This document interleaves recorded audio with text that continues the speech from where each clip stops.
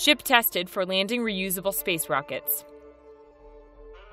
Private spaceflight company SpaceX has been testing reusable rockets to lower the cost of space missions. And over the next 2 months, the company will attempt the landing of Falcon 9 rockets on a drone spaceport. While most rockets can be used only once, SpaceX rockets are designed to return to the launch pad by way of vertical landing.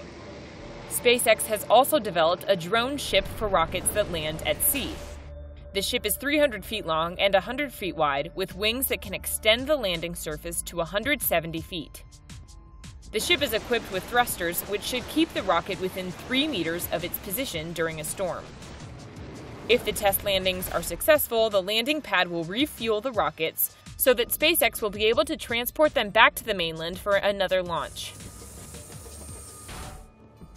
SpaceX CEO Elon Musk says the odds of a successful landing for this particular flight are about 50%.